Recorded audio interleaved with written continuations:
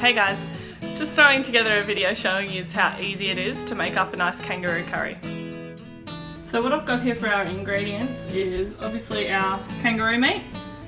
I don't really do measurements, but I think it's just over a kilo. We've got 3 small onions in there and a big clove of garlic. We've got a couple of cans of coconut cream and coconut milk as well. I like to kind of go half and half with our sauce. And then this is the secret ingredient. This is curry paste, the Rendang curry paste. It goes really, really well with kangaroo. Whatever it's got in it, kangaroo meat loves it.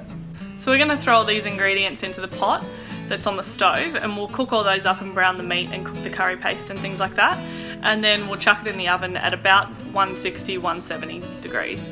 It's a really good meal to just chuck on in the morning and then leave on all day to cook.